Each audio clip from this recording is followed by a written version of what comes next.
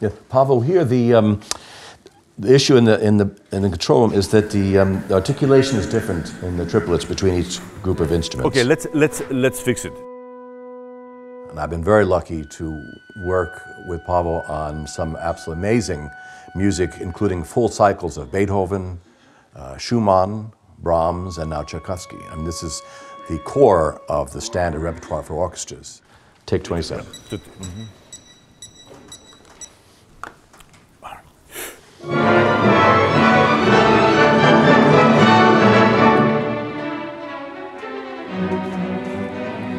Well, we both come to our recording sessions with a common goal, which is, above all else, to get the best result possible.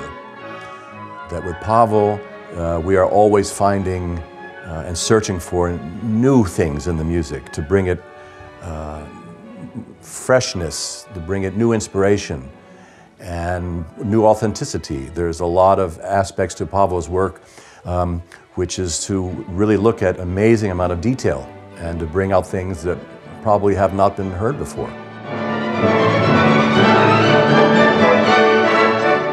One thing that I would like to suggest is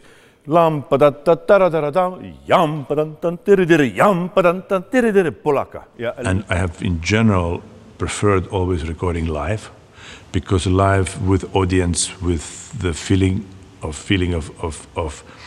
real performance, I find that it adds something special to the recording.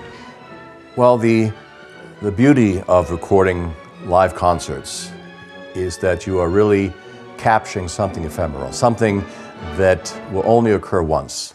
That Paavo is finding each night something new and something rewarding for himself, for the music, and for the orchestra, and for the audience.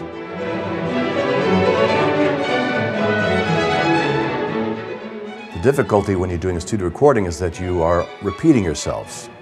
And often the first or second performances of a particular patch or a particular area that you're doing with the music might be absolutely full of energy and of creativity and spontaneity. And then take 3 and take 4 and take 5 of the same patches get to be a little monotonous, and the energy level begins to drop. 2 for H, bitte. Paavo, right there at H, yes. As this new section begins, the piano, is it possible to give just a little bit of time before the first violin starts on the third beat, so we actually can hear it? Because otherwise there's so much accumulation of sound, you don't hear their first note. Do you know what I mean? 2 for H, bitte. 2.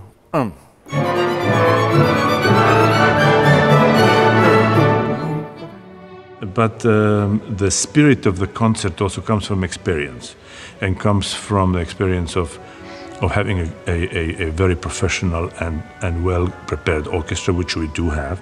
We have a very good recording team. Philip Traugott and his crew is amazing. And I have done a few recordings in my life as well, so this whole understanding that this needs to really be like a real performance is so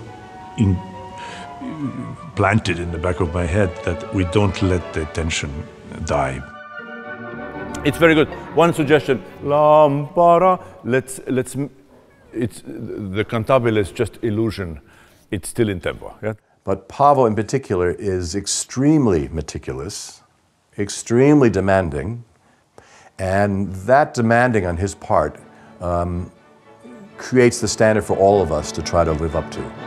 It's very hard, but in the end, there's a sense of satisfaction and reward that we have done something really amazing.